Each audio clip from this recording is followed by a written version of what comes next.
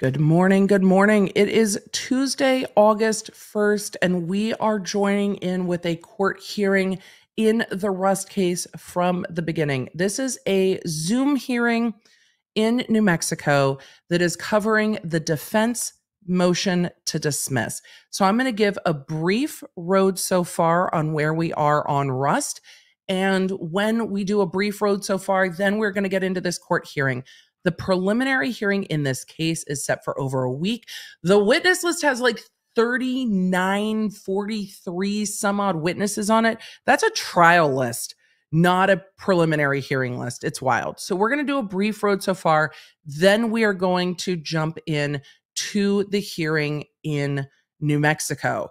Again, this is a hearing over a motion to dismiss the indictment. I don't know what the prosecutors in Rust have been doing. This motion to dismiss was filed in May. Since then, the prosecutors filed additional amended informations.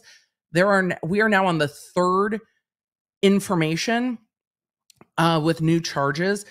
This is regarding just defendant Hannah Gutierrez, and her name has been changed in the filing from Gutierrez Reed to Gutierrez. So we're going with Gutierrez because it seems to be the preferred styling of her name. She is the armorer in this case.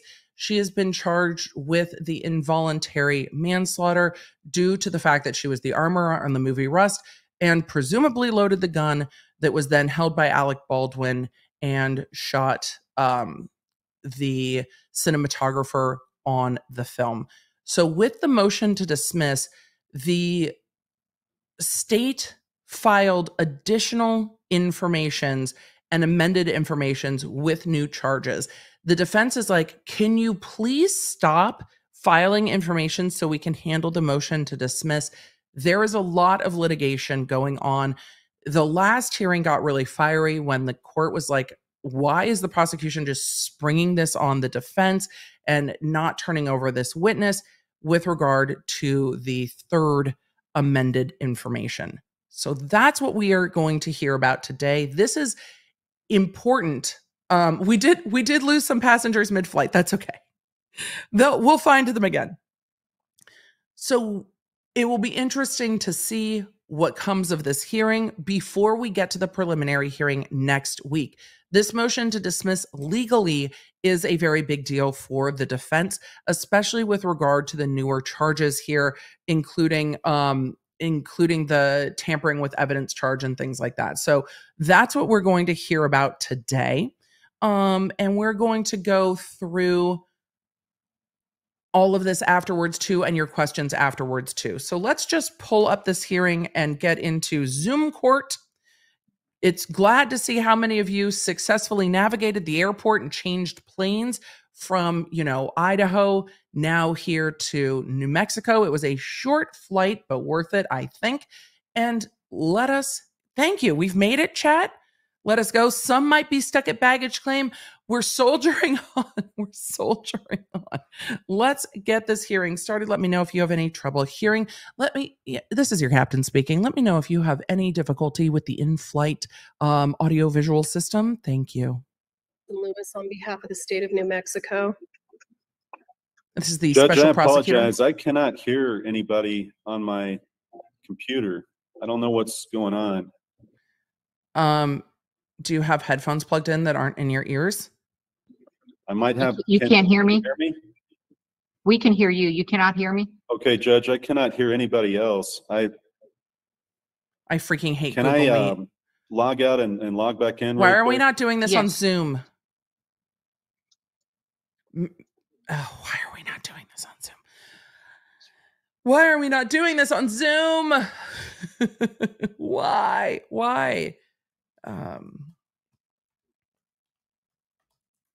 This is the judge in this case.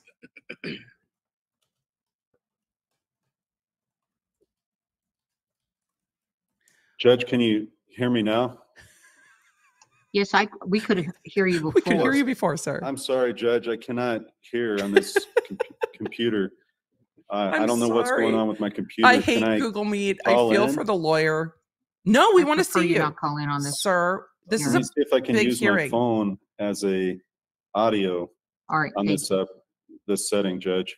Thank you. Sir, do you Mr. have, Bowles, do you need the number to call in? do you have, Oh, do you, you can't hear me. do you not have headphones? I am not a cat. Your Honor, I am here. Oh, technology. I mean, one to connect your phone audio to your video. no, you're going to have to Use mute. your phone to listen and speak to the meeting. Oh God, mute the Google Meet though. Mute the video. Sir? Mute the video though. Judge, can you hear me now through the phone? Yes, we can hear you. Can you hear us? Yes, Judge, I can hear you now. I All right, apologize, that's Your Honor. perfect. No worries. No worries. All right. Technology Okay, and lawyers so don't always I go think well. We got as together. far as Ms. Morrissey. We didn't. And Judge Jason Bowles and Todd Bullion are here for Hannah Gutierrez Reed. We didn't get very far, sir. Mr. Lewis, did you state your appearance?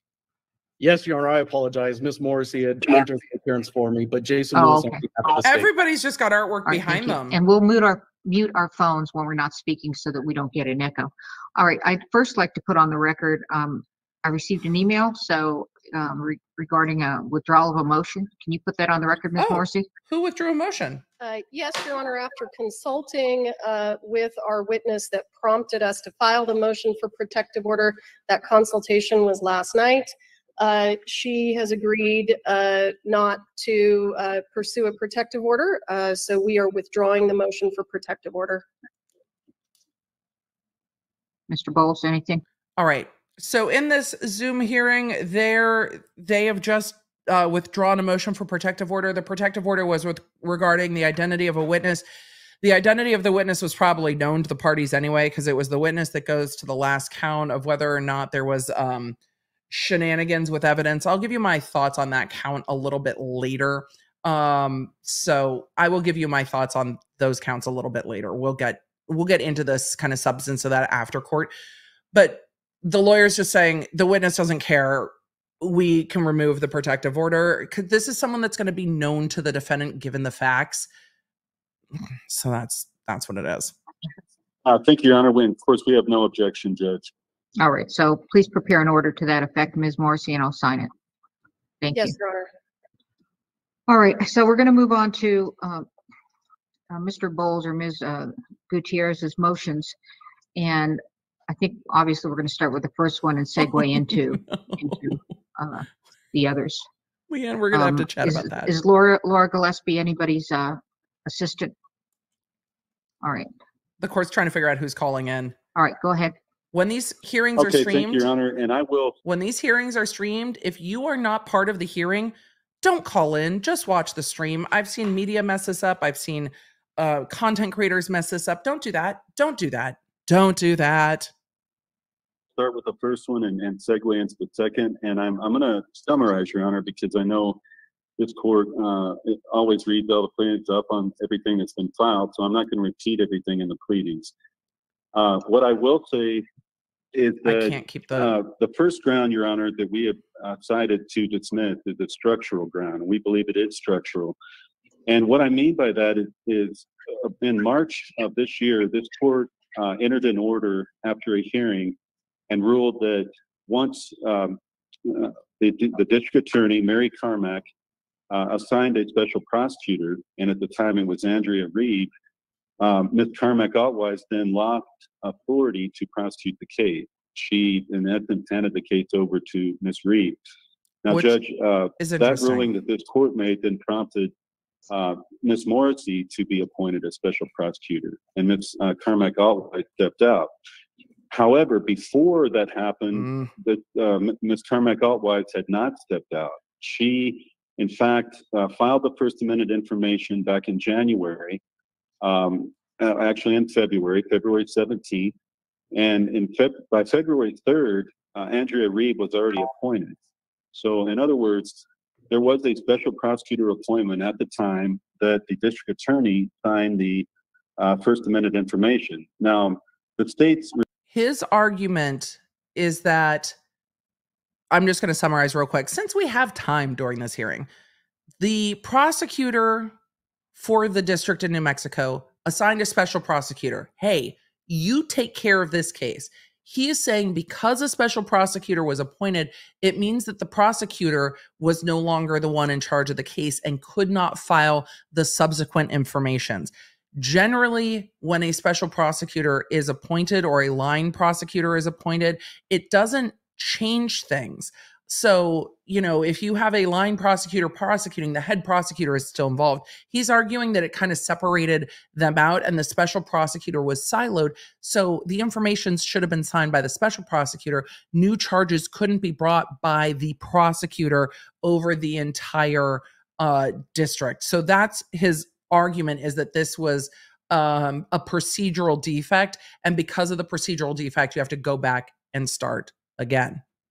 Response has been to file a second amended information, and it indicated that that cured the problem. The issue we have with that is we do not believe it does cure it because it's jurisdictional and because it's structural. And what I mean by that is there were a myriad of actions taken by Ms. Carmack-Altwise and Ms. Reed before the appointment of Ms. Morrissey and Mr. Lewis. Ms. Reed being the previous special prosecutor on the case who subsequently stepped down, even though there are some arguments they couldn't have been the special prosecutor.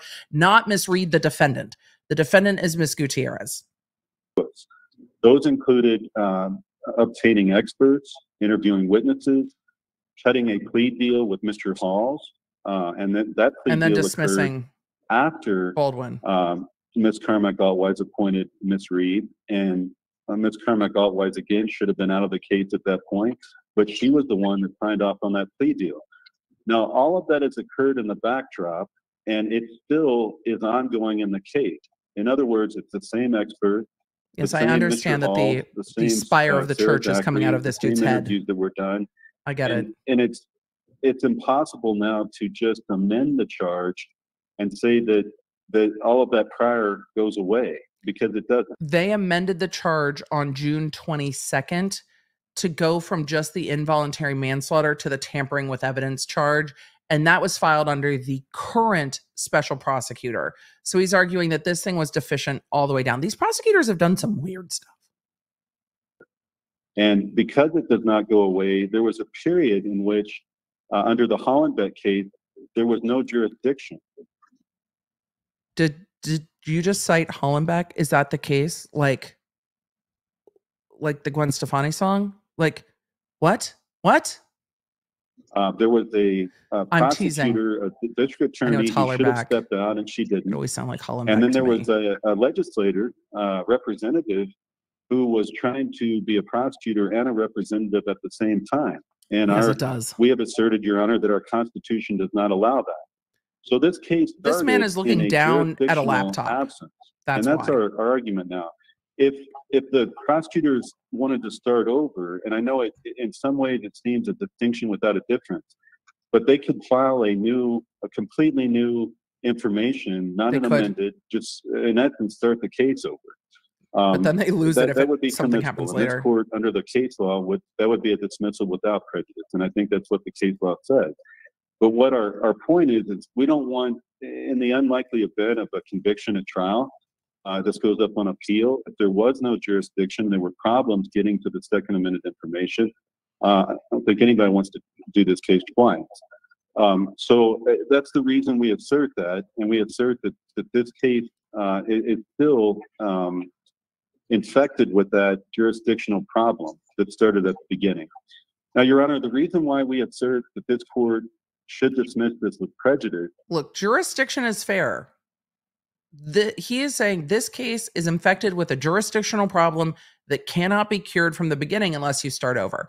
And of course, the prosecutors could refile. That's a benefit for the defense. But he's saying dismiss it with prejudice, and we're going to find out why. Goes beyond that. And I will tell the court at the outset, the case law says that the court has inherent power to do sanctions, to issue sanctions, but it's an exceptional case when a case would be dismissed, and that's what the case would say. So we have to establish that this is an exceptional case. The reason why we assert it is an exceptional case is that this case has received, in my 30 years of experience, more press attention than any case I've ever seen. in the District of New Mexico. Sir, yeah, you needed a big fucking qualifier on that. This case has received more attention than I've ever seen in the District of New Mexico. Sir, this case has received minimal attention since Baldwin was yeeted out of it. It has received some attention, but I can qualify for you the cases that have received substantially more attention. It's been pervasive, it's been national, and it's been very prejudicial to Ms. Gutierrez. The problem, Your Honor, is that the problem is your client was the armorer. That's the problem. Your client was the armorer. So when everybody looks at how a live round ended up on a movie set, the person they look to is the person whose job it was to make sure that that didn't happen. So that's why we've had a lot of conversation about this particular case, because this tragic workplace accident should have never happened. On October 26th, this is 5 days after the accident, the district attorney and Ms. Reed began a series of interviews in which they talked about Ms. Gutierrez's guilt. They talked about her being reckless. They talked about the fact that she didn't, in their minds, shake every round so that she would get. If she had checked every round, would we be here? Sir, if your client had checked every round, would we be here? Would we be here? Because do you know what she said in her interview? That she just kind of shook the box. This is the entire point. If your client had checked every round, would a woman be dead? Sir, I don't think they overcharged this, but she was in charge of the bullets. She was in charge of the ammunition. I also think Dave Halls is largely culpable here, but they pled him out immediately. So I agree with him. I agree with him that the prosecution went a bit far in their interviews. Absolutely agree. But someone is culpable here. Your client is one of the people that are culpable here. Samantha said criminal negligence, that's what's being charged. What's being charged here, for those of you that are newer to Rust or haven't covered the other Rust stuff with me, is involuntary manslaughter, which is essentially criminal culpability for an accident. And I did a couple episodes about that standard and what that standard is. Not every jurisdiction has an involuntary manslaughter. Like, you didn't intend the bad thing to happen and then the bad thing happened and now you're charged with the death of another human. Not every jurisdiction has this charge, but it is absolutely what is being charged here. And then the tampering with evidence. What did she do? It's more of what she didn't do. She is the armorer on the set of Rust, and on her watch, a live round ended up in a gun held by Alec Baldwin, pointed at the cinematographer that he fired, and then killed the cinematographer. So how did live rounds get on set? No one has said. No one has said how live rounds got on set. You know what they did say? They did say that this case still makes me mad. They said that the FBI chemically tested all of the rounds from the prop house and the live rounds on set, and they aren't the same gunpowder. So if the live rounds didn't come from the prop house that provided the dummy rounds, where did they come from? It's literally the biggest question I have. So let us continue.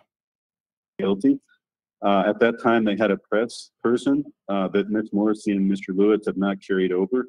But at that time, the press spokesman made several comments about this being a reckless, unsafe situation on set, and that I think the facts speak for themselves, that this was a reckless, unsafe situation on set. I don't think that's a stretch, because people shouldn't die on film sets. But for somebody being reckless and unsafe, you don't die on a film set. So Like, it's not an act of God. It's not as if there was an earthquake that shook down one of the buildings and then people were injured. But for this happening, that was the issue with Ms. Reed and at that time, Mr. Baldwin. So those statements persisted. The other statements that persisted were wild, unfounded rumors that we had to combat. And it still is ongoing. For example, very early in the case, there was this rumor that Ms. Gutierrez was plinking or firing live rounds on the set. Not one witness you're here now, has Melissa. come forward to substantiate that. Ms. Morrissey, to her credit, we had a witness come in, we interviewed that person. That person said they have no personal knowledge of that happening. That was a rumor. And to this day, it's still a rumor, but that's been all over the national press. Subsequent to that, and Sir, what's that? What's the rumor about plinking have to do with your motion to dismiss? Curious. this goes into the second motion we filed, which was out of time.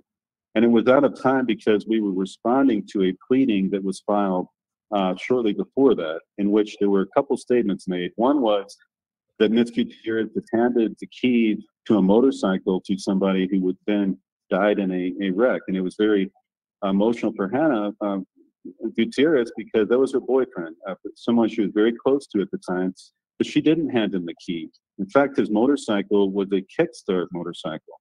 So that statement, although it made it to the media, was not correct. There was also a statement made in that pleading by the state that Ms. Gutierrez would often drink nights on the rough set, would drink heavily, and that she was, quote, likely hungover the day that this round went into the firearm. Now, to date, there's been no witness to substantiate that. We asked for the witnesses for that. There's been no witness to. He's arguing that some of the things that the prosecution has put into their pleadings are unsubstantiated rumors, and that because those are unsubstantiated rumors, it would support the court dismissing this with prejudice. This is not going to get dismissed with prejudice, but he's saying that the amount that the prosecution has put out in their filings is prejudicing their client. Say that. There's been, and even if there was a witness say that, the idea of saying somebody is likely we'll talk about the likely hungover. And you trying can't to prove that in court and what the standards would that be, I'd submit that wouldn't even be admissible. So that has gotten out there. And there's statements across the media now that Ms. Gutierrez was drunk the day that she handled the firearm. That's absolutely incorrect. The other people we've interviewed, Sarah Zachary, or that have made statements, have said she was not impaired on set, that she was never impaired on set. So we have had this series of statements that have occurred and that has made it, in my estimation, impossible. Now, Judge, let's say that this had been just in the Santa Fe area, that this had come out of Santa Fe, New Mexico, and it had been a deluge of this amount of press. I think that it would be probably a situation where venue might be changed to Rio Arriba or something like that. In this case, the problem is we can't change venue. This is a national press. This isn't a change of venue motion, though, sir. This is a motion to dismiss the information. This is not a change of venue motion. Situation where these have gotten all over. People have heard it in Roswell, Albuquerque, Rio Arriba. They've heard it all over the nation, and they keep coming back. So we filed this because of the idea of fundamental fairness and due process, that there's rules in place to protect against this, that prosecutors don't comment that somebody is guilty, and that they include in a press statement that people are presumed innocent. And those, we see those all the time. Yes. They're presumed innocent, and they're innocent until they're proven guilty. But those weren't said in this case. What was said in this case is, in essence, Hannah is guilty because she was reckless, and we're going to prove that. Now, those were also said about Mr. Baldwin. He was then dismissed, however, and part of our motion goes into those ideas that there was problems with the evidence, that now he wasn't dismissed with prejudice. The state had said they might refile, but they indicated that it was a modification of the firearm. Now, we've never received a report on that, and why that wouldn't also be exculpatory as to Ms. Gutierrez. It is. That hasn't been produced. So that's part of our grounds that we cited in the motion as well. But primarily, Your Honor, what we are saying is that one, it's a structural defect that requires at least a dismissal without prejudice to in essence start over, so that we don't have that taint. And two, that this should be dismissed with prejudice for the other grounds cited in the motion. As a sanction. Now, this court also has the option to consider lesser sanctions if the court wants to, and that includes suppression of certain witnesses, including, for example, the expert. The expert went on television and made several statements. Really? Including that this was a strictly liable situation. Now, we all know that standard is not correct. This is not a strict liability set of crimes that are charged against Ms. Gutierrez. What is charged is required to prove the elements beyond a reasonable doubt. But that statement was made by the expert. I know. We got we got from dicta to taint. I know, chat. I know. I've seen a number of you talking about the glitches. I'm not seeing them on my end. It says that the stream health is good. I would either refresh or pop out and pop back in. But no, they definitely don't want that taint, Your Honor. We do not want it's not going to go away though. Restarting the case doesn't get it away from the media coverage that it's had. However, this case has not had nearly the same amount of publicity as some of the others that we've covered. Murdaugh, particularly, a hyper-local case with a tense amount of focus, multiple podcasts covering nothing but that case, dedicated coverage to just that case. And they still found a jury that was like, we haven't heard much about this. So this is not a problem here. We submit this court could consider suppression of certain witnesses. And that would include the expert, that would possibly include Mr. Halls. Now, at this point, Your Honor, I would also they never should have pled out Mr. Halls. Plea was entered at a time when there was jurisdiction because Ms. Carmack Altwhite signed that series of documents and the information for his plea. But with that aside, we submit this court could consider those lesser sanctions if this court were not inclined to this dismiss. Court's not dismissing it with prejudice. It's not Your Honor, happening. I wanted to just summarize, and if this court had any questions, I don't want to go over everything in the briefs. I think you summarized it well, sir. I'd rather have Ms. Morrissey respond if you're finished. Yes, Your Honor, I am. Thank you. The court's like, I don't have any questions. I've read your briefing. I appreciate the summary for the chat. The chat likes the summary. Are there particular issues that you want me to address, or should I just do a general recitation? I think he didn't specifically state things. He talked about structural. I think we go ahead and respond to the briefing. I think you could start with what he brought out here, and then you could go into the briefing. Sure, Your Honor. I first of all would like to state that we are prior to a preliminary hearing. Yep. So motions to suppress evidence, motions to dismiss are very, very limited. Premature. The court's powers are limited in terms of a basis to dismiss a case prior to a preliminary hearing.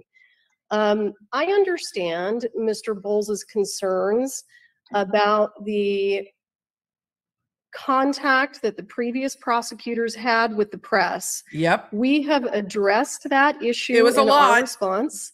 Ma'am, it was a lot. We have pointed out to the court that the initial statement made by the prosecutors was absolutely appropriate. It wasn't prejudicial. There was nothing wrong with it at all.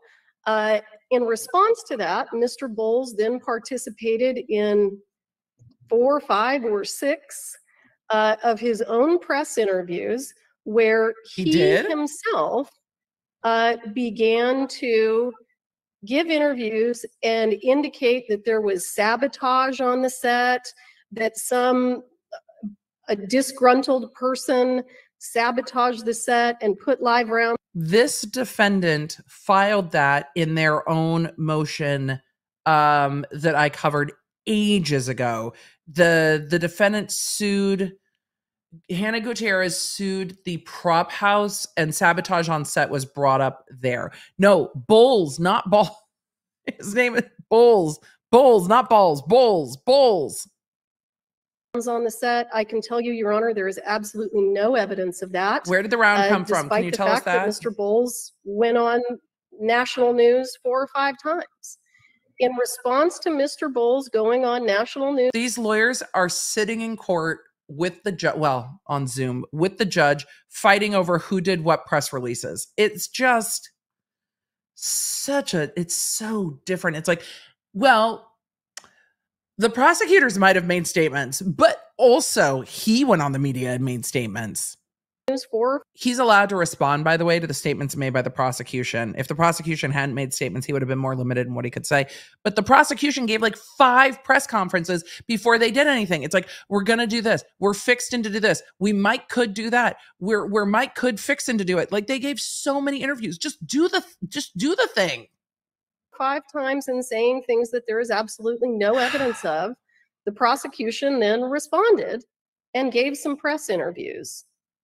And there is no prejudice to the defendant in this regard. All of these issues need to be hashed out at trial. I will be the first person to agree that extrajudicial statements in this regard are not appropriate. But that's not a reason to dismiss the case prior to a preliminary hearing. I agree with that. After those prosecutors have stepped down, new prosecutors have come in, reviewed the evidence, added reviewed charges. More evidence than was originally available, I can tell the court. And it's difficult for me to understand the defense's lawyers are way too excited to do argument press. They should just have my job instead if they want to do that much press. Contact Mr. You got to pick Bowles one. and his co-counsel You don't get to do both. had with the press. With regard to the structural issues, we believe that this has been cured. I think that Mr. Bowles had a very good point in his motion where he indicated that this information was signed by someone I'm sorry, Mr. who was Bowles. in an inappropriate co-counsel relationship with another prosecutor. Now, I will tell the court, I believe that they were acting in good faith. Wait, what? I got to back up. I was laughing about Bowles' balls. I want to hear about the co-counsel relationship. I'm sorry. With regard to the structural issues, we believe that this has been cured. I think that Mr. Bowles had a very good point in his motion where he indicated that this information was signed by someone who was in an inappropriate co-counsel relationship with another prosecutor. That makes sense. Now, I will tell the court, I believe that they were acting in good faith, believing that they could co-counsel. And as soon as the court corrected them and said, in your estimation, they are not allowed to do that, that problem was remedied. And we filed a new criminal information after doing an independent review of the evidence. Not only did we do an independent review of the evidence, but we invited defense counsel to come to our office to provide us with any evidence that they thought we should consider when moving forward. Mr. Bowles did that. Mr. Baldwin's lawyers did that. Mr. Baldwin's lawyers flew to Santa Fe.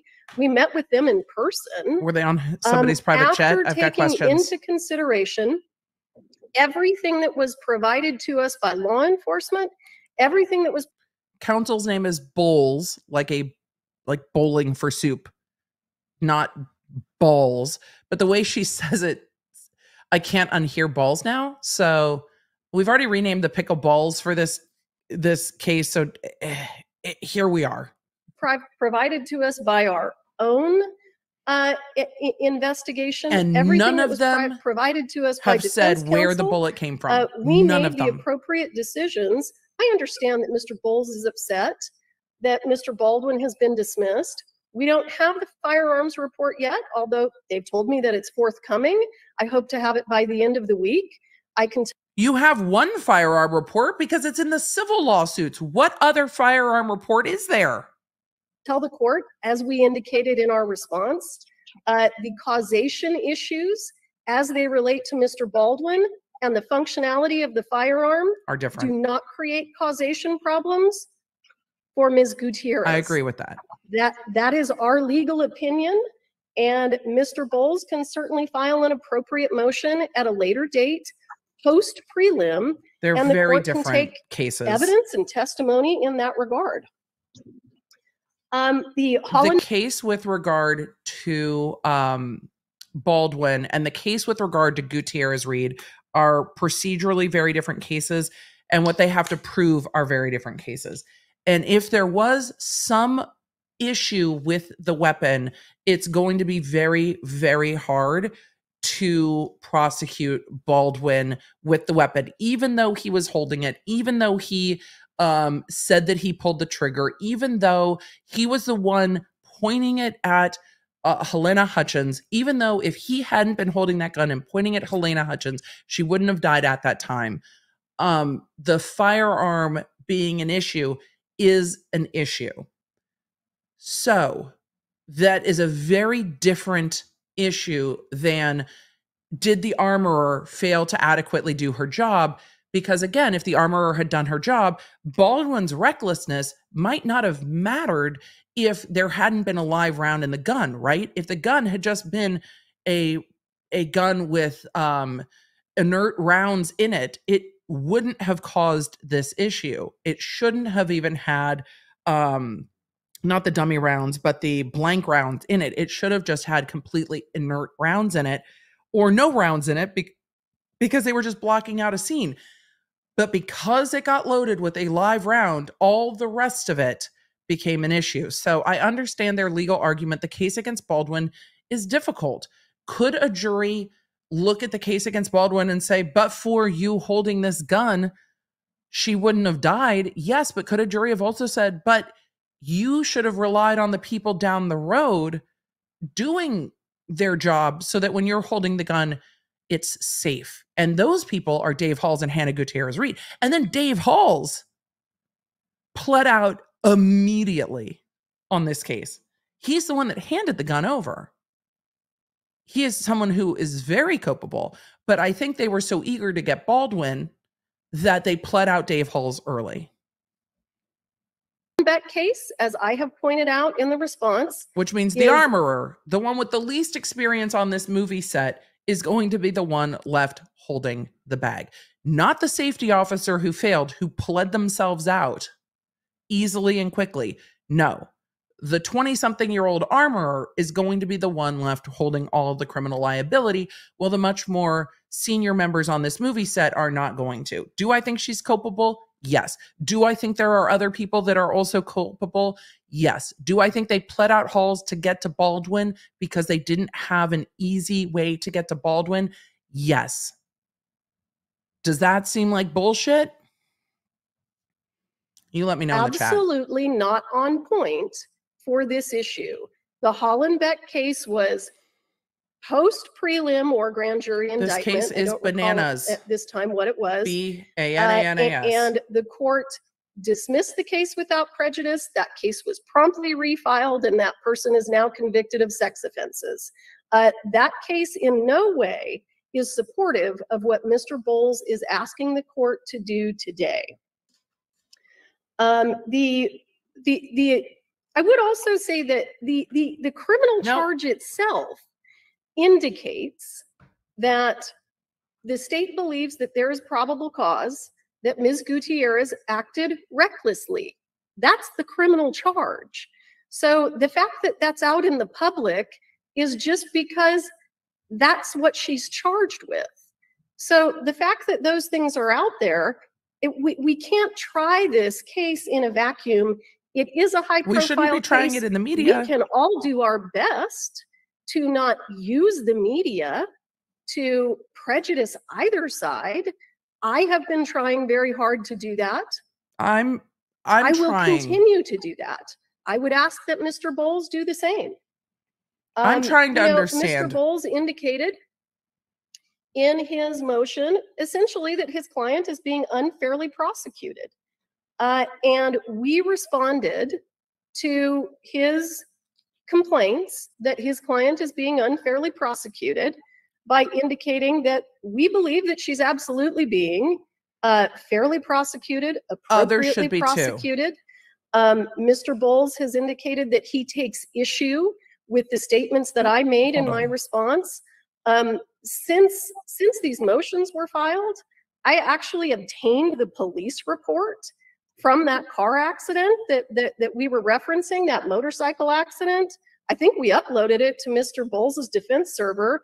It absolutely is supportive of what they argued, the notions that we put in our response. With regard to she's Mr. like, I Halls, said what I said. And the fact that Mr. Halls's plea was signed and handled by attorneys who Mr. Halls's plea is a joke. Didn't have jurisdiction. Mr. Bowles knows that he doesn't have standing to assert that. He does not. If Mr. Halls wants to withdraw his plea, Mr. Halls can file a motion to withdraw his plea. Which he hasn't done. His lawyer can reach out to me for my position.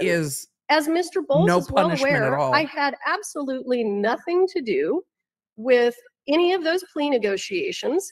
When I initially came into this case, I asked if I could terminate that plea because I had not really had an opportunity to review all of the discovery. And no, you can't. Extremely voluminous. And the problem was, you can't.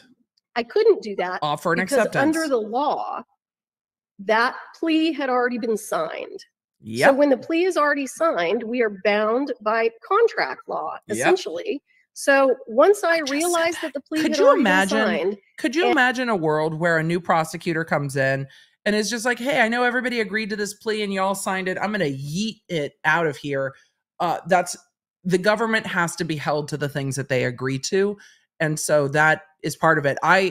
It at least is moderately comforting hearing that this prosecutor looked at that plea deal and was like, this is a bad idea, but is now stuck by what previous prosecutors do. And that happens a lot in prosecutorial offices because you're bound by what your colleagues do, even if you don't agree. But this prosecutor's like, I'm stuck with what I've got. And what I've got is a signed plea deal. And that's why Halls took that plea. Halls's lawyer is like, take this plea fucking immediately, because you never know what's going to happen. It was out of my hands. That plea proceeded. We handled it appropriately. We did the appropriate research. And if Mr. Halls is unhappy, I welcome a motion to withdraw his plea. There is He's not no unhappy. Basis Everyone else is unhappy.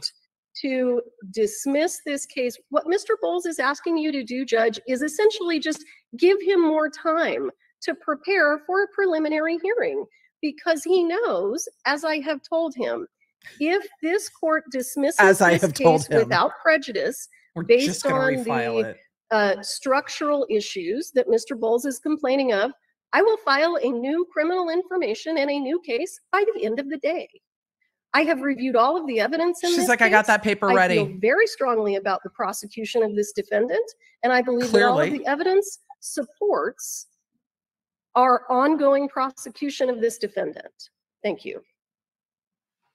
Halls should have been. Your Honor, we are not trying to buy more time to appeal, and we are ready for. In fact, if that's Ms. Morris's intent to refile today, we're ready to go next week. What my intent is not to buy more time. My intent is that this whole proceeding not be infected with jurisdictional and structural error, which I believe the state has now conceded. In terms of the comments made earlier, that they conceded that these prosecutors lacked authority at certain junctures, including in reaching a plea deal with Mr. Hall, who presumably he's going to be a witness in the case, and we're going to talk about his plea agreement during that testimony. Of course, Mr. Halls is going to be a witness in the case. That's the whole point of the plea agreement. Some of these experts are hired. Some of the witnesses are interviewed by the prior prosecutors without jurisdiction. I think it's a real serious issue. And the prosecution can say it's all cured, but it's not all cured. It all has persisted. He's like, no, it's all a mess. Information. And that's our problem, Your Honor. And that's why we made the argument. It's not for buying any more time. It's because it's right. Like, Your Honor, we'd like them to do it right. And under those cases and under this court's prior order with regard to special prosecutors and that statute. And real briefly on the press, the press statements made by the prosecutors were October 26th. Mine were early November. And Your Honor, what was stated was not just the language from the information indictment. There were statements made, and they're quoted in my brief, about Hannah being reckless, Hannah The previous prosecutors did talk a lot. Not checking the rounds and leaving the impression she's guilty. And that no other defendant faces this entering a trial or entering a proceeding. That's not true. Where the whole nation thinks she's drunk on set, thinks she's reckless, thinks she's handed keys to somebody with a motorcycle, which wouldn't even be admissible in a criminal trial. Agree, that's not I'm not sure why that was even put out there. because they think it shows And that then she's the reckless. idea that she's drinking heavily on set with no witness, the idea that none today, and those matters that have been put in the press to just infect the idea that people think about her. That's what we're dealing with, and that's why I raised it, Your Honor. Sir, you can't sue them for defamation, though. And what he's arguing right now is that her reputation has been damaged by the things the prosecutors have said. Though prosecuting someone is reputationally damaging, even if they are acquitted. It can be. These allegations are still out there. The thing is, though, a woman died on a movie set because a live round was in a gun, and it was your client's job to make sure that the bullets were in the gun and that they weren't live rounds, that they were either completely inert dummy rounds or they were blanks. And that is the point of this prosecution. Do I think they should have pled Dave Halls out so easily? No. I disagree with it completely. Do I think they should have let Baldwin go? I have mixed thoughts on that because it's not an easy prosecution on Baldwin, but I also think there's an argument for criminal negligence, but I also haven't seen what the weapons reports say. And if the weapons reports can't support a prosecution, then dismissing it is the proper thing to do. That is the just result. So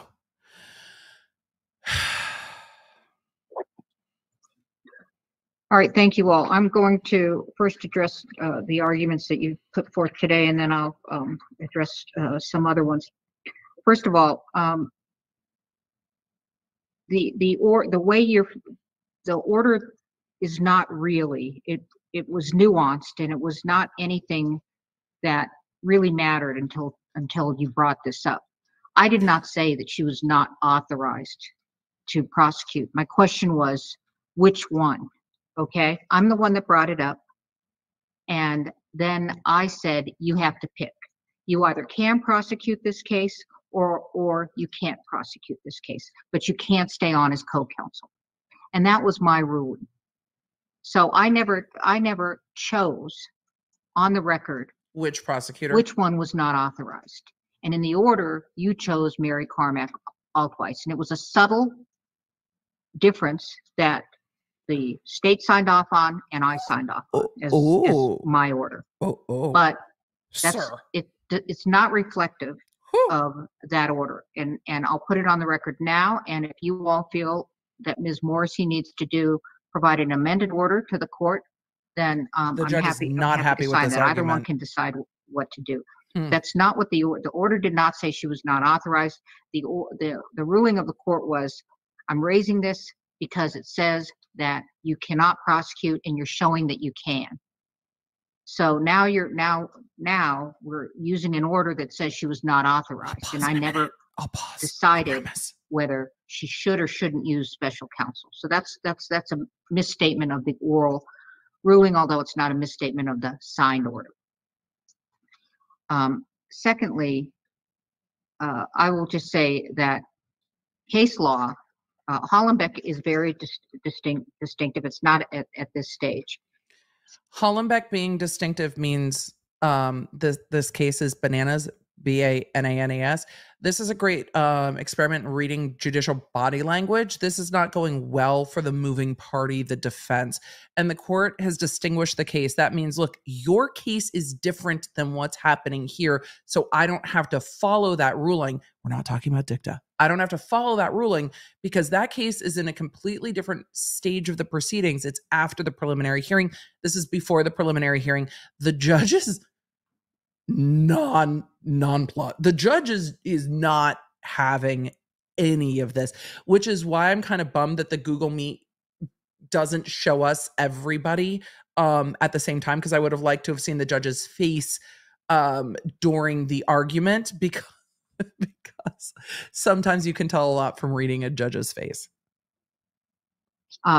Case law allows criminal information to basically supersede what the criminal information that went on before. And you keep harping on the fact that she signed that criminal information. Well, as Ms. Morrissey says, if you're the party and the judge is like, you keep harping on this, you've lost. You've lost. So this is not getting granted. You've lost, sir. You keep harping on this, but the judge is just like, this is not what's happening. This is definitely a big per my last email energy from the judge. You keep harping on this, but that's not the law. So no. It's cured under State versus Benally, 99 New Mexico 415. Here's the law that I'm going to tell you why it is. And I think we're all very familiar with this case, that once you file an amended criminal information, that you go forward with that amended criminal information. So the third criminal information cures any jurisdictional issue with respect to. So this is a non-issue. Ms. So Carmack Altweiss stop banging on about it. Criminal information. Secondly, or thirdly, you have to be able to demonstrate, as you recognize. Sir, you've failed. Material, actual, and substantial prejudice. And I read and reread your brief because I was trying to understand what you were claiming was actual and substantial prejudice with respect to lacking prosecutor. I know. He said that the prejudice was the prosecutor saying mean things about his client. Prosecutorial authority. And you said they interviewed numerous witnesses. They conducted investigations. They retained expert witnesses. They cut a plea deal with Halls to testify. And then you say it may be all but impossible now to unravel the extent to which one of those influenced Halls, which prosecutor ultimately made the decision on the deal, but think it was Carmack Altweiss. All but impossible now to unravel the extent to which. That's a different defendant. Carmack Altweiss influenced. This defense attorney, as to Hannah Gutierrez, can't argue what happened as to Halls. That is a completely different defendant, dealt with completely differently, and it's fucking irrelevant to this defendant. It's annoying for this defendant, but this defendant has no standing to argue, but you let him go, and that's not right. Nope. Influenced the prosecutorial decisions and expert lay and witness testimony with her involvement with Reeb in pre-charging and after charging interviews. And I do not find that you have demonstrated prejudice. Actual and substantial prejudice. I mean, it just begs the question. Interviewing numerous witnesses, what does that mean? I mean, even if Ms. Morrissey, even it was that this was dismissed, she would be relying on the same information tomorrow when she filed a new criminal information. Right. And so this wouldn't even cure anything that you're arguing is actual and substantial prejudice. Right. And I don't think interviewing numerous witnesses, conducting investigations, retaining expert witnesses, cutting a plea deal with Halls is not only not actual, but not substantial. And now you've added the media, which just a minute. Mr. Bowles, you're in trouble. Now you've added the media, which was not necessarily in the lack of prosecutorial authority. And I'll get to that in a minute. But this was cured. And on top of it, I don't think that was actual and substantial. And on top of that, I don't think there was exceptional. That this requires an exceptional remedy like dismissal. I think we stay the course. This is Ms. Morrissey and Mr. Lewis are tasked with the job of prosecuting this case, and as an officer of the court, and I'm not picking one over the other, but as an officer of court, she did say she's conducting an independent investigation, and there's no reason not to believe her as she's finding more and more information out. So I'm denying that on prosecutorial authority. There were some other portions that I seem to think you separated into, and that was extrajudicial statements by the media. That's not part of a motion to dismiss. This is at the preliminary stage. I think that it's not something that needs to be addressed at this point, because the extrajudicial statements go to me as the fact finder in the preliminary examination. And so for you to say that basically you've tainted a jury, we're not even there yet. So I did not think that an extrajudicial statements is. This judge is like, sir, I am not tainted. Do not describe the taint to me. We are not there yet. Not I having it think at that all. has tainted the preliminary examination, and that's the only thing before me right now. We're not off the ground yet. We're not I'm even happy on to the go into the runway others yet. that you did not address here. Would you like me to go into pre-accusation delay, selective Yes. prosecution, Yes. evidentiary issues? Yes. Do it Or all. did you want to No, do it them? all. Yes, Your Honor, if you would. I didn't want to belabor it because it's Mention it basically all. what we had in our brief. All right. Well, so I will address these on the briefings. Is that fine with you all? Cheers, Your Yes, Honor. Your Honor. Just address it on the briefings. Let's Ms. go. Morrissey, Mr. Lewis? Certainly, Your Honor. All right. So then the next was violations of due process rights, notice, opportunity to be heard, and decision by a neutral decision maker against illegal search and seizure. Those were the other portions. I already addressed extrajudicial statements, pre-accusation delay. You arguing that there's prejudice to defendant as a result of the delay. Well, first of all, there has to be prejudice, and it has to be intentional delay by the state to gain tactical advantage. And you say that on June 9th, 2022, there was a special prosecutor working on the case. And then from the incident, October 21st of 2021 to January 31st of 23, when it was announced, the charges were announced, they used this time frame to achieve maximum effect with a national audience and potential jury pool in New Mexico. Again, this is you're basically saying pre-accusation that they were attempting to taint the media pool. I've got this State versus Fierro 2014 NMCA 4, and you need more than conjecture. Vague and conclusory allegations of prejudice resulting from the passage of time. Defendant must be able to show definite and not speculative prejudice. More and at than this point, your conjecture. assertion that you're tainting the jury pool is ahead of the game, and at this point, speculative. And just on the side, there are certainly ways you can see whether the jury, if it gets to that point, whether the jury pool has been tainted, especially interrogatories, extensive voir dire. Selective prosecution. This was to help her campaign, nothing more than, you claim that this was, that she was selectively prosecuted because everybody was prosecuted because of Reeve wanted to advance her campaign, and that it's demonstrated by giving Hall a plea deal, and even though he was safety coordinator, and that it was based on Baldwin's celebrity status. And it's a bad plea deal, but everybody's stuck with it. That's not selective prosecution of her. She needs to ask for a plea deal. Under State versus Vias 2002 and NMCA 14, and I know you aren't all surprised by these cases. I think they were in one of your briefs. They pled out Halls to get to Baldwin. Not, but you That's need all. a discriminatory effect and a discriminatory purpose. Okay, and to show a discriminatory purpose, you have to prove that she's been selected based on an intentional, purposeful discrimination stemming from impermissible considerations such as race, religion, exercise of a constitutionally protected right. It does not pass muster under selective prosecution. And then we've got evidentiary issues, which you broke down into illegal search and seizure, destruction, and exculpatory. The destruction goes well, to the weapon. Number one, under Aon, I think that's how you pronounce it, 2002 NMCA 3, which was cited by the state. This is not, a preliminary examination is not the time to test the propriety of the evidence. It's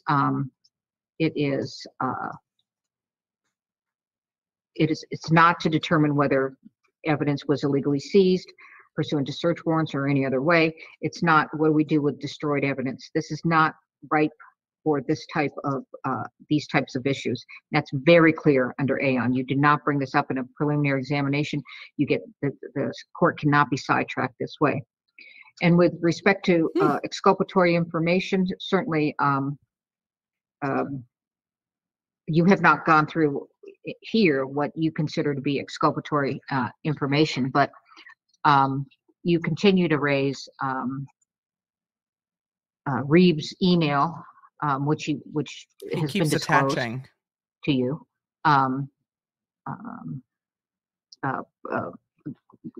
Ms. Carmack Altwise testing a gun, which has been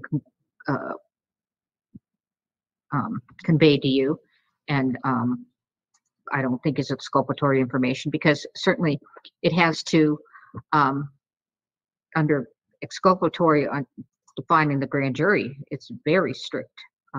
Exculpatory information has to be direct, can't be circumstantial.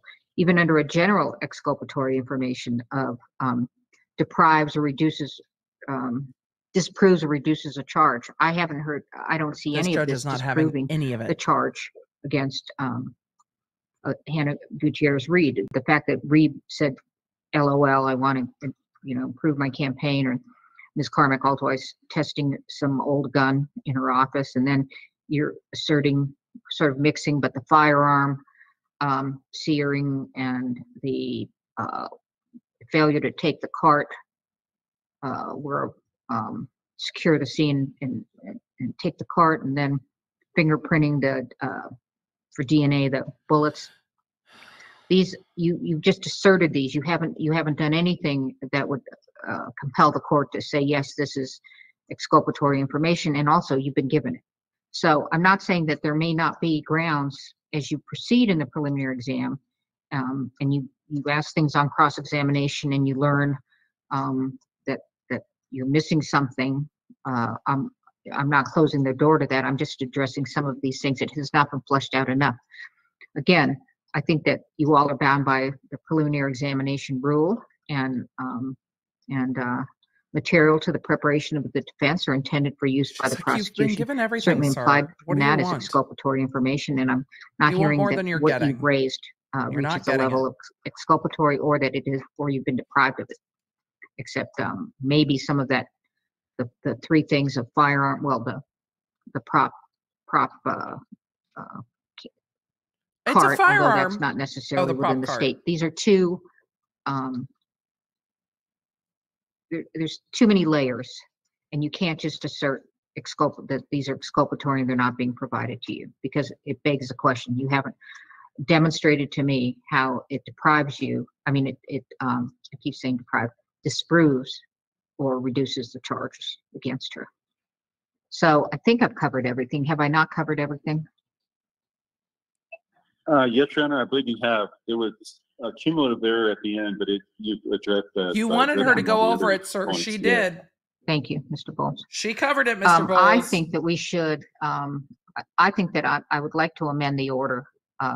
Do we need a hearing on that, or Just do it. I think, and I accept that you did prepare it, and I know that you prepared it to the best of your knowledge and memory, and it's a very subtle difference. And do we want a hearing on that, or just do it now. or I just don't think my decision was stay in, get rid of the special prosecutor, or get out and stay the course with the new special prosecutor. Remember, it came up when she wanted to swear in Ms. Morrissey. Yes.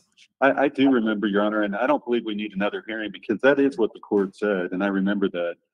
It was an either or, but in preparing that order, I didn't remember the precise, but that is correct. You did say that.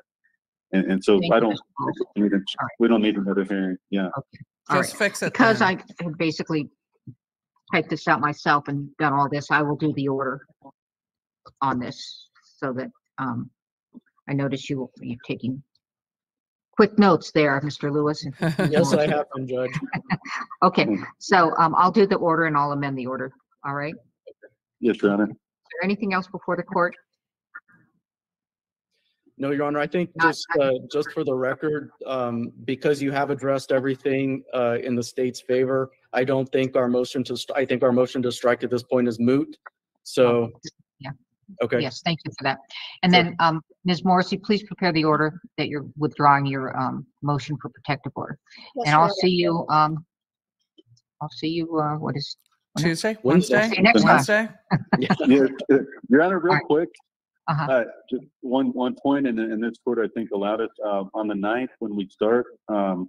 Mr. Bullion and I had, unfortunately, another hearing just for approximately 45 minutes. Sir. And one of us, if it's with this court permission, will just pop out to handle that and pop back in. That's But I fine. just wanted to, okay. Right. I had received an email requesting that you both disappeared, and it was problematic for the court because it starts at 8:30 and then in an hour we're stalled. So I had a problem with that. Okay. Yes. All right. Okay. Okay. All right. Thank you very much. Thank you Pack for your your bags. presentations. Thank you. All right. We're in Thank you. recess. We're going to New Okay. Mexico next week. Pack your bags, ladies and gentlemen, because next week we will be in New Mexico for the Rust preliminary hearing that is going forward after the judge denied all of these motions. So what we're going to do is answer questions. Now that we've gone through that hearing, I'm going to give a summary. Hopefully that's helpful. And next week, my podcast will be a little bit more of a Rust summary so that everybody's ready to go for a week-long preliminary hearing in New Mexico. I really hope it doesn't take that long.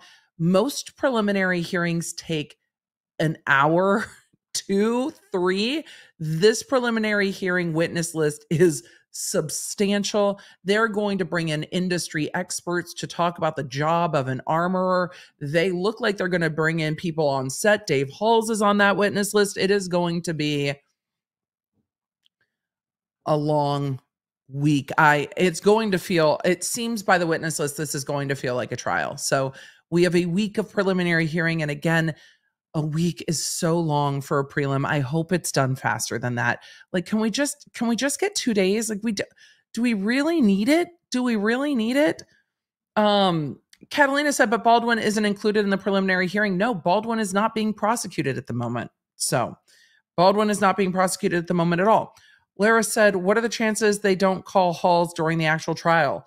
I think it's, I think even if the prosecution didn't, the defense would. So let's swoop real quick. We're going to do a quick summary of what happened in court and then get to Q&A.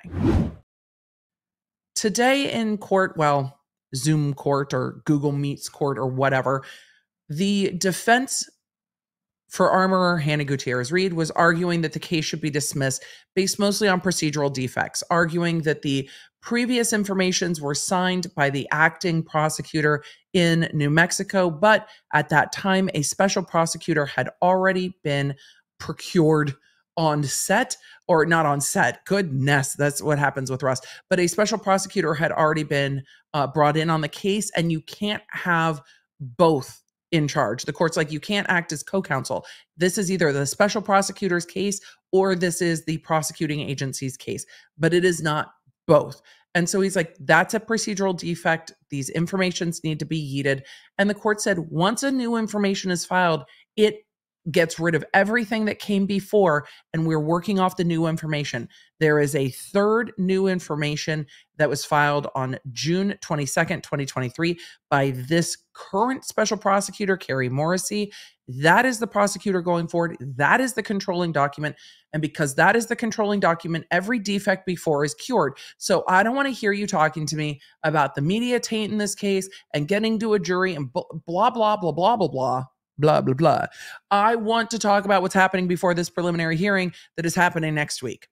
So the motion to dismiss was denied. The court talked about their order with regard to which prosecutors were serving at the time and said all of this is fixed with the new information. And the new information alleges both the tampering with the evidence and the involuntary manslaughter. I saw a lot of questions about the tampering with the evidence. I'm going to dive into it more next week as we get ready for the Rust preliminary hearing. But it has to do with the armorer allegedly giving narcotics to another person so that it was not on the armorer's person when she was interviewed by police, arrested, whatever. So we'll go through the facts of that more in next week's podcast.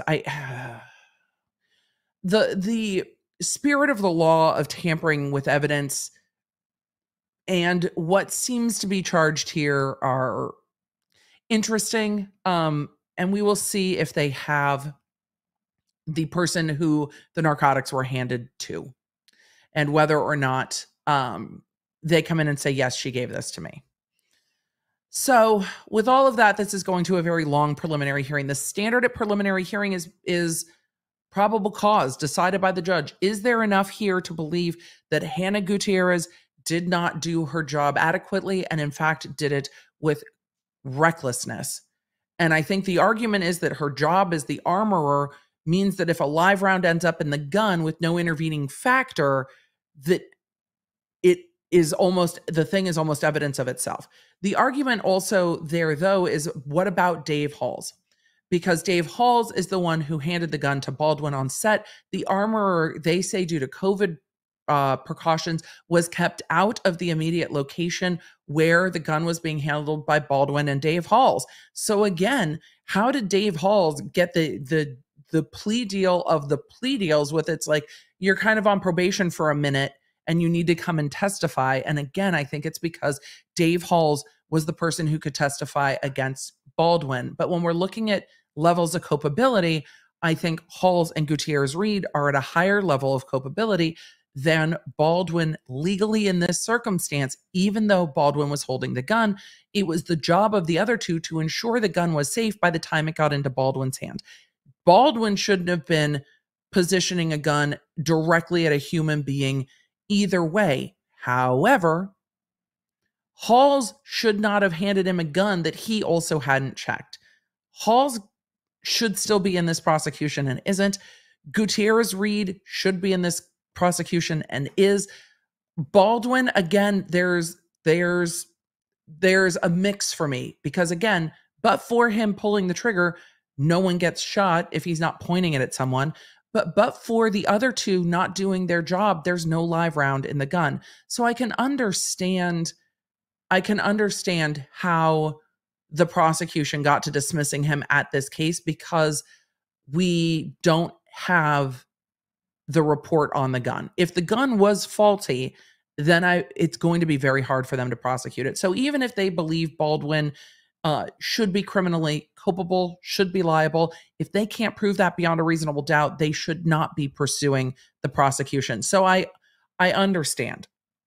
Ashley said, why didn't Baldwin safety check the gun himself? It seems that there could be a split in experts on whether Baldwin should have or should not have split within acting. So the defense for Baldwin would be he was told by Halls not to check it himself. Halls checked it and handed it to him and said it was safe and it was Halls' job. So that it was Halls' job and then Hannah Gutierrez's job. So some actors absolutely say that they check it or make it be checked in front of them. That didn't happen on this set. And again, I think there is lots of argument for moral culpability for Baldwin. I can see where the prosecution was struggling with legal culpability. I'm very curious as to what the gun reports say that they are waiting for. And I understand that this would be a very difficult prosecution and a very difficult prosecution because I understand that you can have a jury look at that and go, yes, he shouldn't have pointed a weapon at somebody, but these other two should have made sure that weapon was safe before it got in his hands. The thing that distresses me most about this case is we still do not know where this live round came from. At all. At all. Drea said, didn't Jensen always check his weapon though? Yes, and lots of actors have said that they do require that their weapons are checked in front of them or that they check their weapon.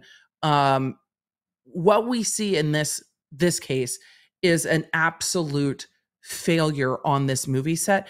And when I covered the safety report, it's not OSHA, it's the New Mexico version of OSHA. But when I covered the safety report, it was a scathing report, mostly pointed at Dave Halls for failing to address previous issues of gun safety on set because there were previous issues of gun safety on set. Lara, Halls can't refuse to testify based on his plea deal. So Anna, let's just let me roll our clip of Fact Around. Let's get to questions. You guys have a lot of questions. I hopefully have answers. We're gonna Fact Around, and then I'm going to wrap and get some lunch.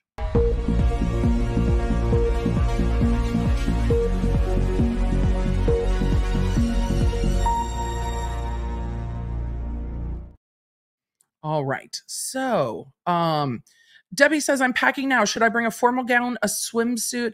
I think maybe a swimsuit for the evening. It seems like it might be hot in New Mexico this time of year, but also for court, just comfortable court attire to sit and watch court. Maybe a notepad, some colored pens, that.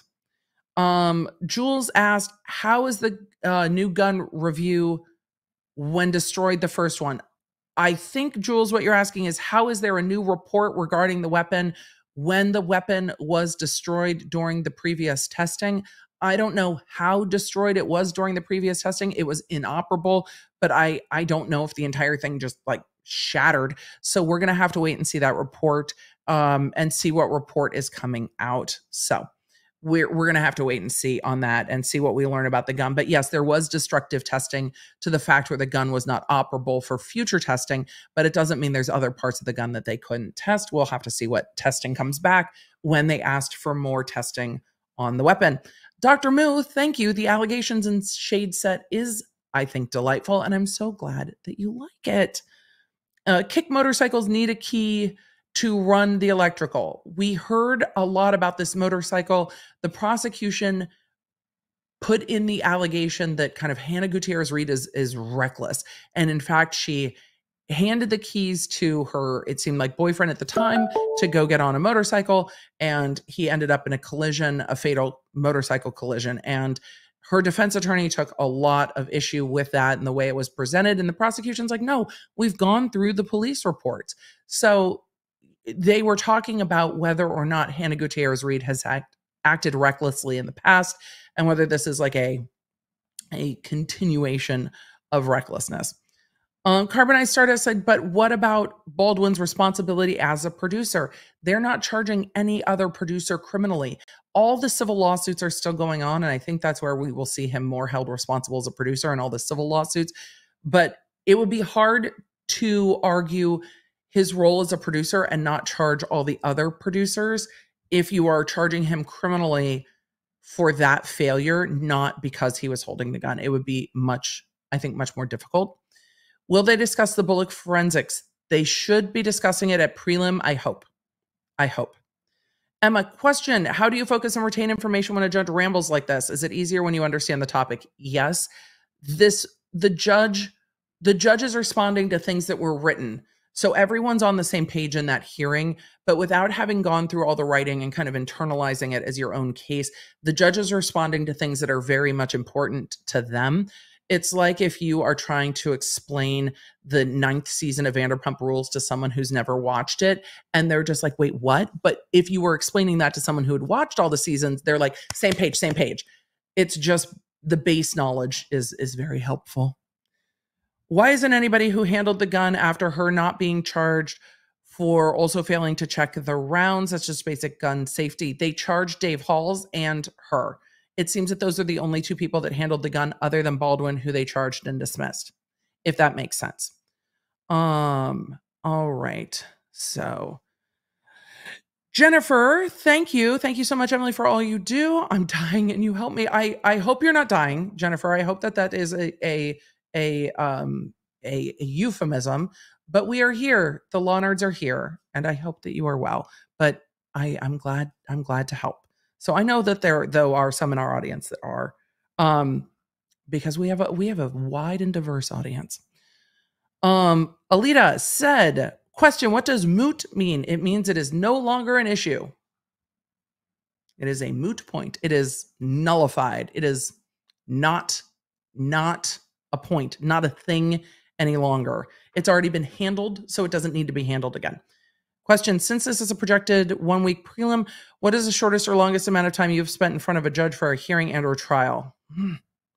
I mean, there was one trial that we did multiple retrials of, so I was before the same judge on the same case for years, dealing with that particular case. The longest trial I've done is multiple weeks, but not into multiple months. I can't remember if it was 5 or 6 weeks, but not into like a full 2 months. The longest preliminary hearing I did was maybe 2 days. And even then it was like, fuck, man, get me out of this. I've done prelims in 20 minutes. I've done a trial in a day. Like, pick a jury, open, witnesses, close, verdict. I've done a trial in a day. I have had juries come back in 10, 15 minutes on cases. I've done trials in 2-3 days. A lot of my cases were pretty quick, and that they can be that way. A lot of cases are. The way the Shabusiness trial went down was much more typical of the types of cases I handled, even homicide cases where they can go fairly quickly. Longer, more drawn out trials are painful for everyone, and sometimes sometimes we're benefited by brevity. I've had prelims last much shorter than any of my live streams. These live streams have lasted longer.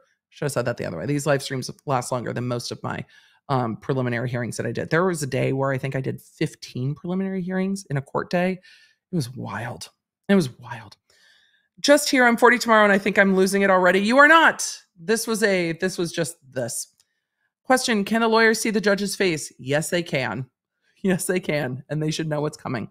Question, could the victim's child still sue Baldwin when they grow up? No. There is a guardian ad litem appointed with regard to the minor child of Helena Hutchins, who is dealing with all of the civil cases. So the guardian ad litem is there to make sure that because part of the civil case is resolved in the wrongful death case, the guardian ad litem is to represent the interests of the child. But no, once that's dealt with, that is dealt with. So you can't bring it back up again. I hope that made sense the way that I said it.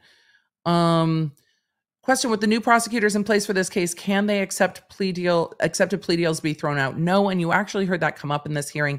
It cannot. The government is held by what they did, because then if the government is like, hey, we've decided to plea with you, here's this agreement, and then a new prosecutor comes in and is like, haha, just kidding, it can violate your constitutional rights. The government is seen as kind of one entity. Like the prosecutors are one entity, even though there's multiple different prosecutors. So you can't just undo what somebody else did, which is why these things need to be taken seriously. Questions, when will we see the EDB Airlines bumper? I hadn't even thought of that. Question, who is Toddy Westbrook suing again? Her former business partner, Clark Swanson, which we need to circle back. We need to circle back to Nevada and check in on that case. It's been a minute. Blaze Goddess, it's your birthday. Go shorty. To everybody in the chat, not just Blaze Goddess, but to everybody in the chat celebrating your birthday. Go shorty, it's your birthday. We're gonna party like it's your birthday. I'm honestly gonna go play Pokemon later like it's your birthday. And I don't give a fuck because it's your birthday. There we go. I could keep going. I'm not going to. Julia said, Emily, what do you think of her? I think you're talking about the prosecutor calling Eric Hunley and demanding his source and threatening when he said no. I don't know anything about that, Julia. But this came in, and I flagged it because it came in when we were talking about the prosecutor. I know nothing about that. I need to go look. I need to go look. If you see something on that, will you tag me on it? I want to go look at that. Because prosecutors you can't just demand somebody's source, especially if it's media reporting. Yeah, it's not the job of the media to help the prosecution. So anyway, and threatening when he said no, I will go take a look at that. I'm sure there's a video on Eric's channel then. Any idea where did the bullet box come from? No. None. No idea. How a bullet ended up on this set is deeply disturbing to me, and we still don't have an answer. From your earlier stream, you can cold brew tea. I might. I just want cold brew coffee. That's what I want. And I might just go get it. It's not too late for coffee. Happy Lunasaw. Celebrate the first harvest by eating all of the bread. I love this holiday. I need to know more. Yay! Can we eat it with cheese? Aren't we a full moon today too? Aren't we full moony today on the first of the month? Thank you for such a loving community. Carrie, thank the law nerds for such a loving community. I can only ask for the rules to be respected. The mods can only ask for the rules to be respected. I mean, we do occasionally yeet people that refuse to respect the rules. That does happen sometimes. But it's all of you that help, because really we're here to have a conversation, and all of you do that. So it's fantastic. I think we need a lawyer cat callback, maybe. Your Honor, I'm here live. I just can't hear you. Hello? It's me you're looking for. It was getting ready to turn into a can you hear me now? Leanne gets crafty, said, damn. Told TA I wanted to fly to Las Vegas, New Mexico, and she did my flight to Las Vegas, Nevada, renting a vehicle now and driving over 9 hours. Look, you know that I've done this myself when I meant to fly to Charleston and I flew myself to Charlotte. I did that on my own, but it was only for me, thankfully, like a 3.5 hour drive when I rented a vehicle and had to drive. 9 hours is not delightful at all. I hope you see many roadside curiosities and attractions, but I am so sorry that you are now having to drive from Nevada to New Mexico, especially if New Mexico is closer to your origination point and you are now having to double back. That's so frustrating, and I'm sorry there's not a flight between Vegas and New Mexico for you. Happy spending my morning with you. It's been a bad day. I'm sorry. I get it. I've been so grumpy lately. So grumpy. Shania said, a semester in legalese. Love your content. Well, thank you. That 6 months is a full semester of legalese. Jess said, is this the last of the Rust lawsuits? This is the only Rust prosecution. There are so many lawsuits, civil and otherwise, that are ongoing. So many lawsuits. So many. Surely there was an internal investigation about the live ammo on set. There was an investigation from the FBI.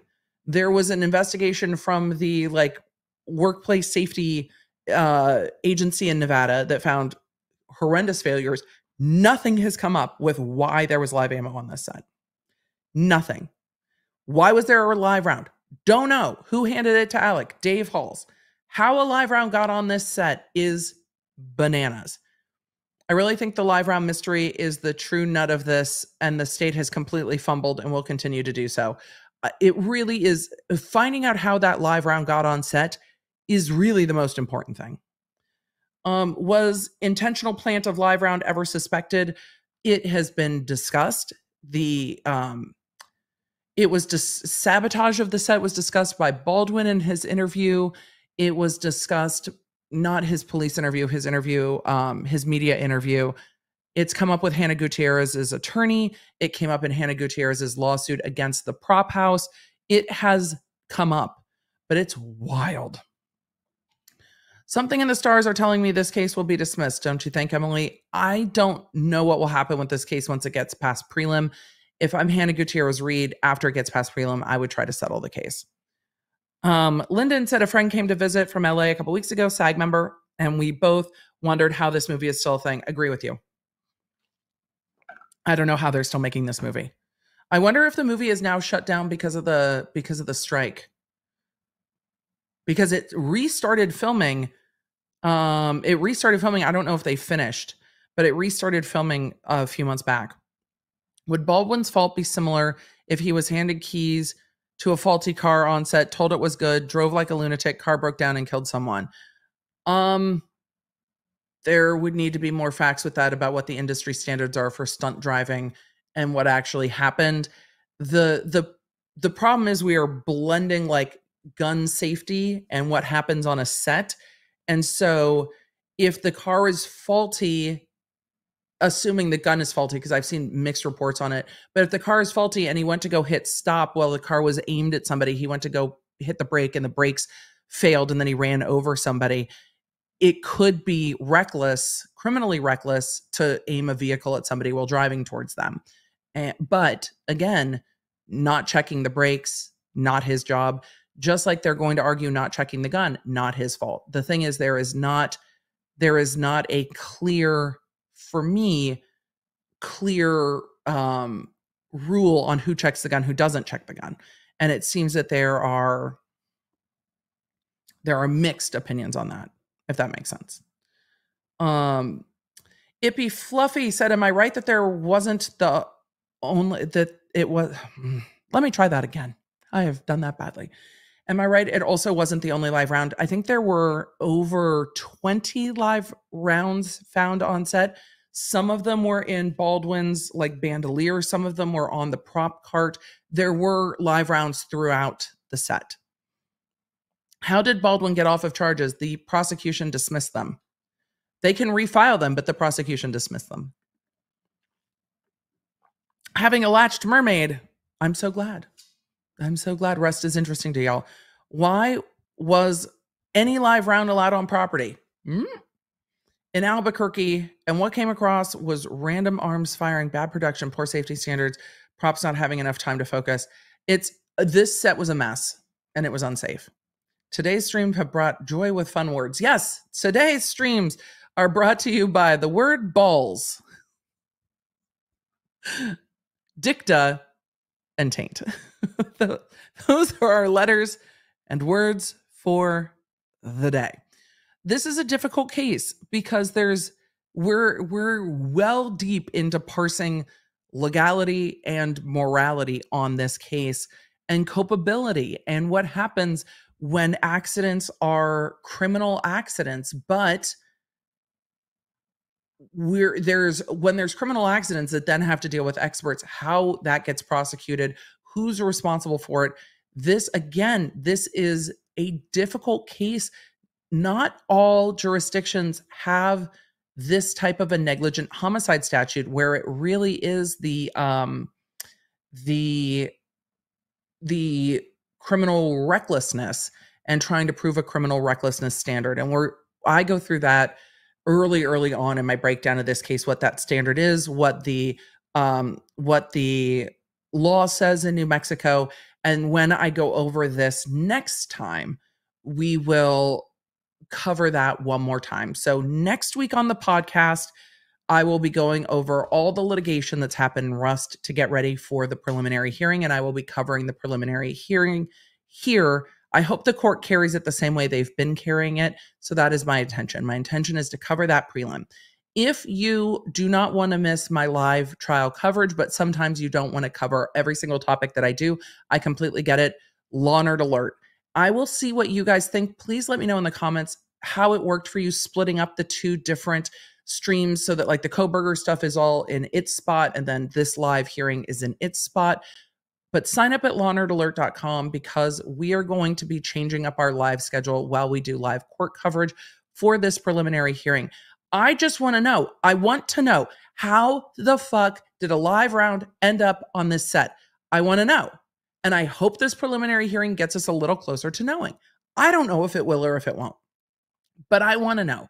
So if you want us to keep you in the loop, lawnerdalert.com, just let me know or just go sign up. It is a real easy sign up with your email address. Of course, we don't sell your information. We just use that to keep you in the loop of what I'm doing here.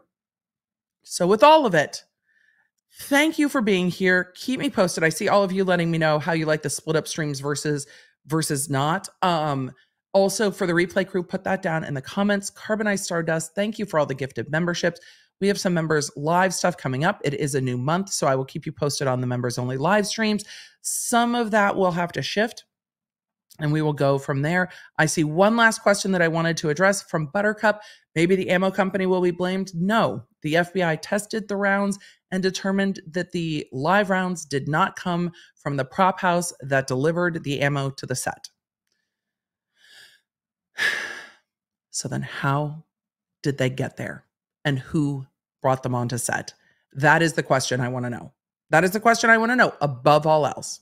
So with all of that, Law Nerds, thank you for being here. Thank you for being Law Nerds. I've got to go get some food, and I will see you in the next one. Bye. You can find all the Law Nerd goodies at lawnerdshop.com. Connect with me on social media at the Emily D. Baker. And don't forget to check out my podcasts, The Emily Show, and the new podcast, Quick Bits, summarizing everything I talk about on my Tuesday and Thursday live streams. You know, when you only have time for just the quick bits.